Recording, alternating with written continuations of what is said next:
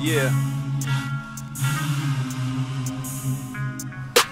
I wrote this verse at 30,000 feet en route to Austin. Next week Chicago, last week exhausting. Speaking about my people and what 6 years cost them. Syrian bodies strewn ashore, families who've lost them. Brutality, the likes of which a child should never see, let alone be subjected to. Lonely, poor and destitute realities, the likes of which our voices never free. Free to march across the harshest seas, only to be rejected too. Yeah. I'm appealing to the best of you. If my mama didn't raise me right, I wouldn't be addressing you. I'd be on my knees begging you. These babies deserve better than blurbs and newsletters or decisions about their futures that have arms dealers earn better. In addition to the smugglers, the looters, oil barons, and air polluters, killer telecommuters, shooting bombs off drones, officers close enough to home to be dozing off by 8 with little trauma signs shown. Come on.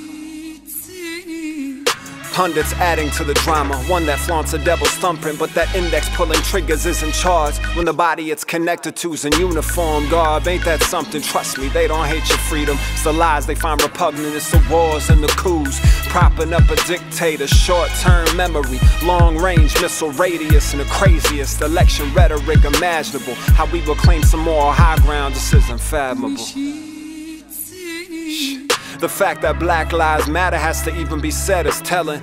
Back in 08, it was hope and chain selling. 8 years later, some Great Lakes waters were strained smelling, and Syrian lives shattered from a barrel bomb shelling on an hourly basis. While our cowardly faces stared at a camera phone reflection, browned away in disgrace. Hundreds of thousands were plundered by thundering rounds of obliterating agony. World leaders would rather lead us to believe they're being liberated. Actually, man, the older I get, I find the meaning of freedom is relative. Shit, it doesn't even mean the same to me and my relatives. Democracy on a high horse, a high off of sedatives. Keeping up with the Joneses, that ain't being competitive. Now I'm no longer in debt, but still feel like I'm getting it. The misuse of my tax dollars, getting repetitive. Meditative retreats were all that kept me from losing. And now I look in my son's eyes to find what is relevant.